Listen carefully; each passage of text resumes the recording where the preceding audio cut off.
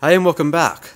Something that I've been meaning to get for the workshop for quite some time now are a set of V-blocks. For the past year or so, I've made do with a piece of aluminium with a V-channel cut down the centre, and whilst for the most part that does work, these obviously aren't precision machined parts, whereas V-blocks obviously are. So I think it's time to make some V-blocks. What I have here is an offcut of some 300 grade steel. Low carbon 40x40 steel bar. What I'll do is I'll cut off enough so I can make two of them. V-blocks usually come as a matched pair, so it makes sense for me to make two of them at the same time. And what I'll do is I'll machine one and then I'll cut it in half once most of the machining is done. Doing it this way will make machining it a lot quicker, and it should help ensure that both parts are identical, at least before I heat treat them.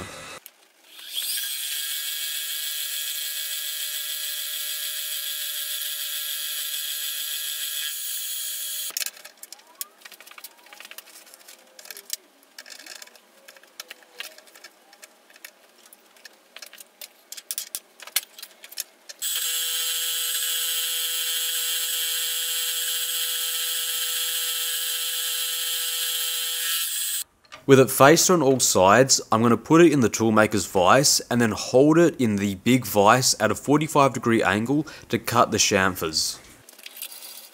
Now strictly speaking, I didn't have to do this, but the plan is to hold it like this to cut the V-channel, so think of this as testing the method.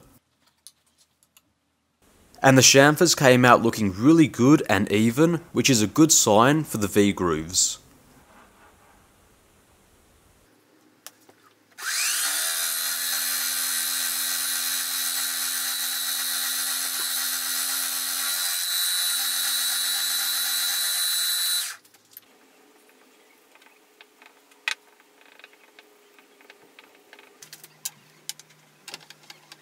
The next thing that I'm going to do is use the DRO to add some layout lines to the part. I have a carbide scraper in the chuck and I'll use it to mark out the outline of the channels. I have one channel for smaller diameter work and one larger one for larger work. Now obviously I didn't have to do this because I will be using the DRO to position the tool, but it is a good sanity check to have these layout lines, and it does help you catch any errors before you end up scrapping the part. Next I'll set up the vise again to be at a 45-degree angle, and I will check it for jaw lift because it was affecting it when I was cutting the chamfers. Now looking back on it, this obviously wasn't the best solution. There isn't much holding the vise in place and it wasn't super rigid. I'm sure you can see just in the cut that it wasn't happy. The chips were pretty small and it was chattering a fair bit.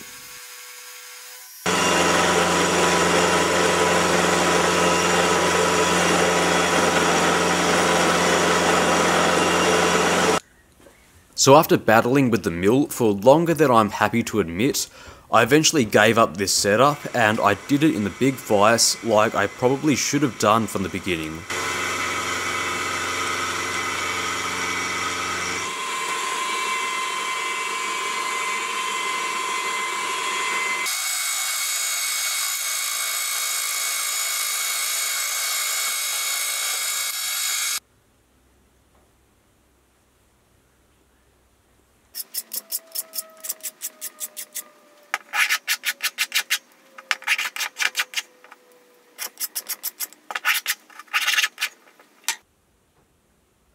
With the V-blocks looking a lot better than they did before, I can now cut a small slot down the centre of each V, and that should help relieve the back corner of the V, which should allow me to machine parts with a 90-degree corner, and it should help it sit flush in the V.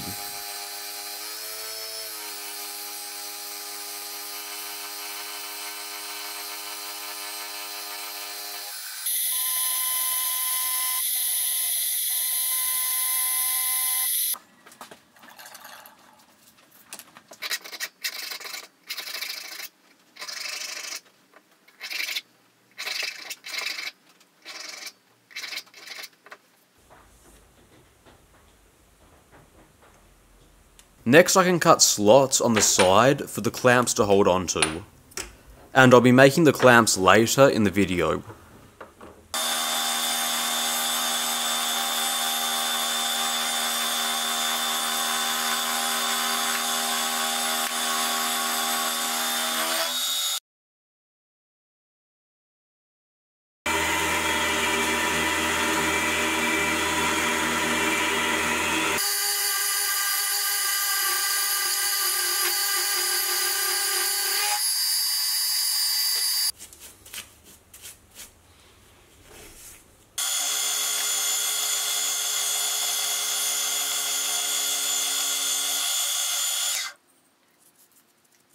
Well, so far the V-block is looking really good, and with most of the machining done, I can now cut them in half. Now I could have left it as one piece. Longer V-blocks are a thing, and they do have their uses, but personally at the moment, I feel that I can get better use from two smaller V-blocks than I could from one big one.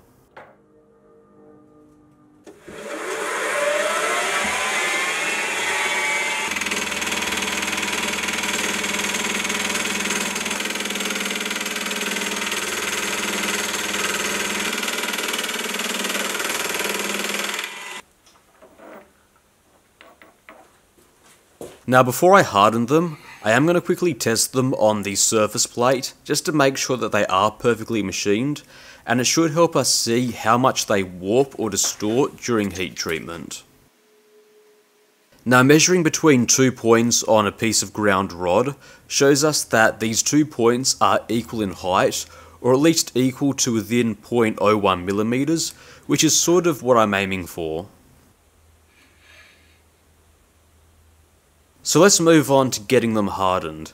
These are pieces of low carbon steel, so the easiest way to do that is to case harden them and carburize them, which is probably a method that you've seen a lot of in the previous videos. Now I will be modifying the process ever so slightly. I have found an old method in an old machining book, and I do want to give it a go. The method is going to start off the same as you have seen in the past. Crushed up charcoal dust and around 5% by weight sodium carbonate is going to be used to be the source of carbon monoxide gas, which will help in turn raise the carbon content of the steel. I'll pack the parts in the packing box and then I'll seal it with clay.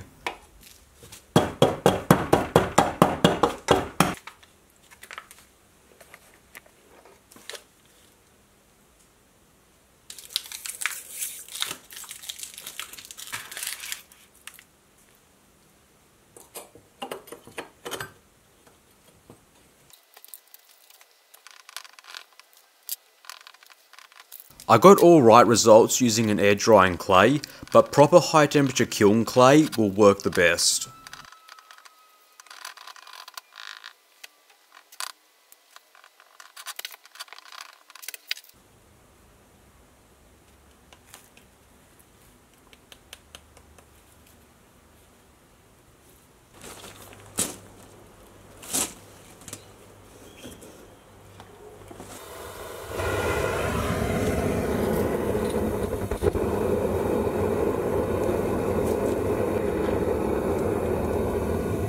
Now with this part, unlike some of the other parts that I've case hardened, it's actually somewhat common for V-blocks to be case hardened, so I do have a reference for how other people have case hardened their V-blocks.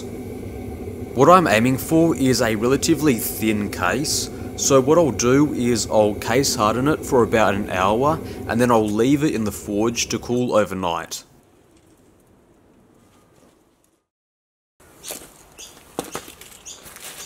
And after letting it cool overnight in the furnace, we can empty the packing box.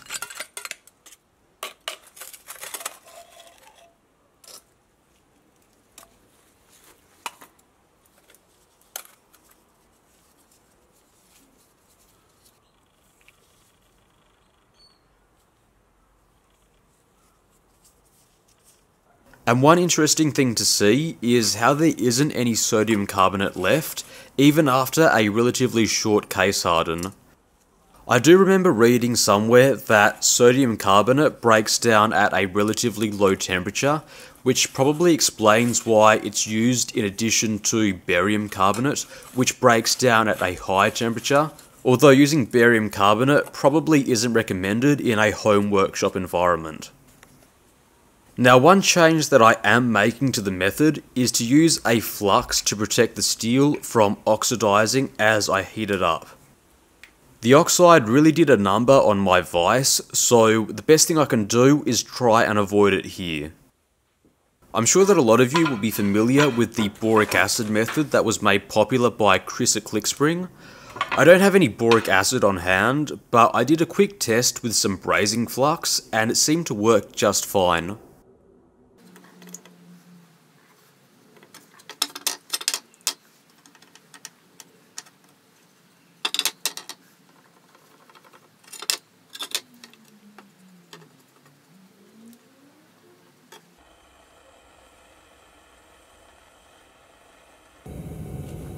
Now, whilst I let the parts heat up, I'll prepare the quenching oil.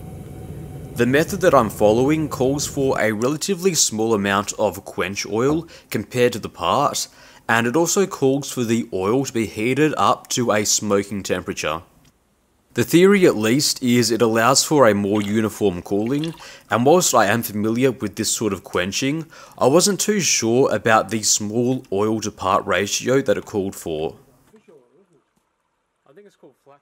Now, the quench oil that I used left a pretty thick layer of polymerized oil, which was pretty difficult to remove.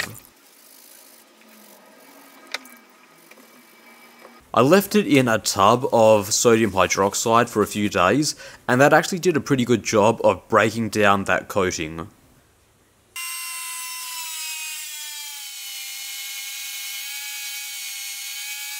And it looks like the flux did a really good job at protecting the part. Now, the hardness that I got with this method is definitely lower than I get with cold oil. Testing it using the testing hardness files shows that the 55 Rockwell C file is starting to bite, but the 50 isn't. So that indicates that it's somewhere between 50 to 55 Rockwell C hardness. And according to the book, a tamper isn't strictly necessary with this method. Now, the most important thing is, well, did the parts warp and will it throw the parts out of spec? And whilst it's only a tiny amount, I can definitely feel that the two parts aren't perfectly flat against each other anymore, so I can easily imagine that it has been thrown out of spec. Now, of course, I don't have a surface grinder, so unfortunately, I am going to be using the mill as a makeshift grinder again. I'm not a huge fan of doing it, but with the right precautions, I am able to keep the grit off the machine ways.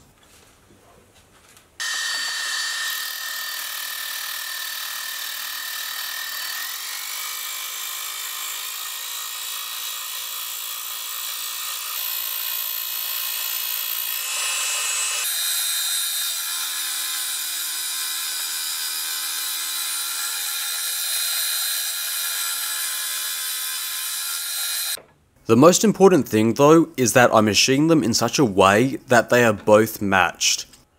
The V-grooves need to be in exactly the same position and they need to be the exact same width, otherwise they won't be matched and they will cause issues when I machine parts.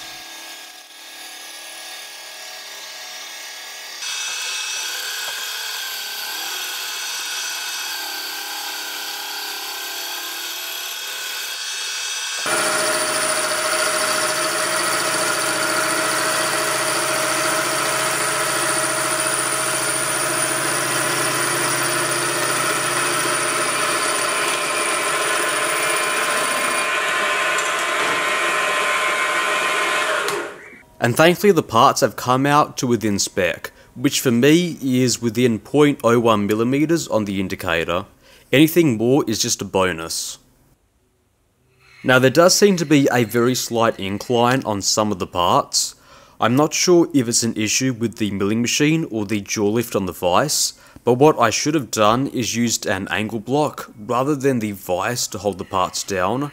It's what I did with the Toolmaker's vise, and I got really good results doing it that way. But at least for the moment, I'm really happy with how it turned out, and it's within spec for what I need. The final thing that I need to make are a set of clamps to hold the parts in the V-block. Now I think the best course of action would be to get these CNC cut, but since I have a forge, I might as well try some blacksmithing and see if I'm any good at it.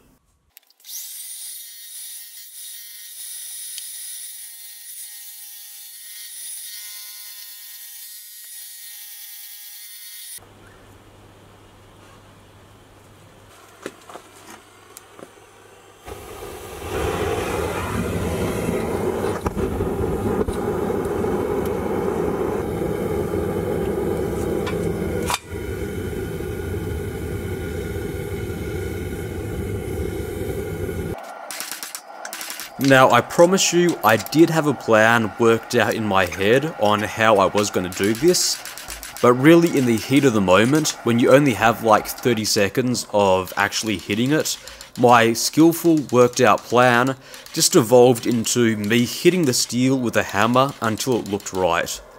Between me running to and from the forge and setting up the camera, it just didn't work out for me, and I just didn't have enough time for precision on this one.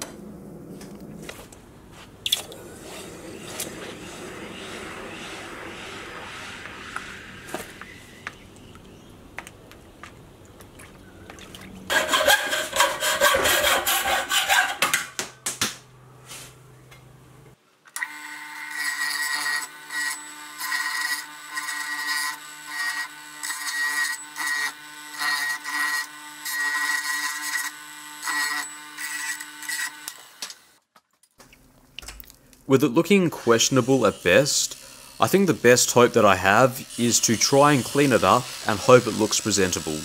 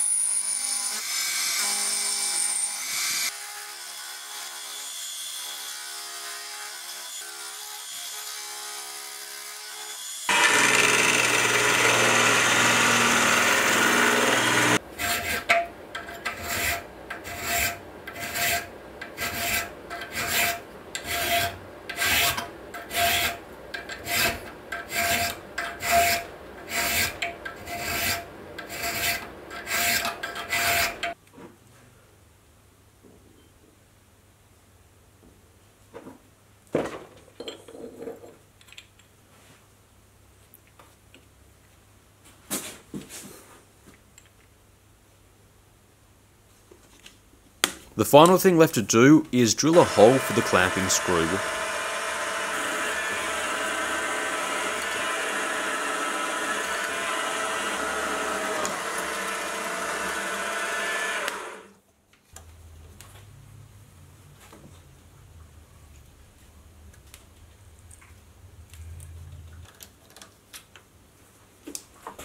I'm using an M6 cap head screw, but if you want to protect the part, you can always put a brass or a nylon cap on the end. And those are the V-blocks done. I really was meaning to do this a long time ago, but I just couldn't get my hands on a piece of steel, or at least I couldn't case harden parts until now. And expect to see these parts pop up a lot in the future. And with that, thank you very much for watching. I hope you enjoyed this video. See you next time.